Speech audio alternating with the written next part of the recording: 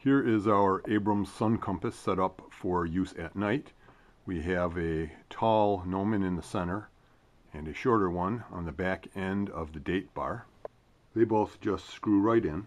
This end is, of course, the front end of the vehicle. It's bolted to the vehicle, so this doesn't move, so we have to move the vehicle. On the other end of the date bar, we have the arrow set to the desired direction of travel.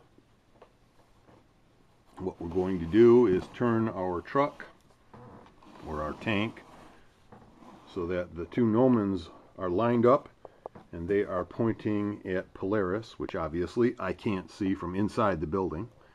And now the vehicle is headed south.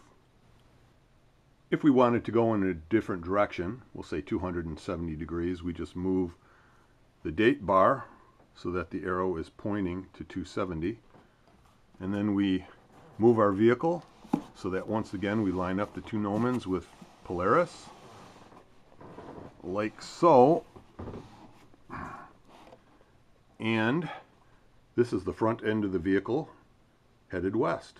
Very simple, a lot simpler than using it in the daylight.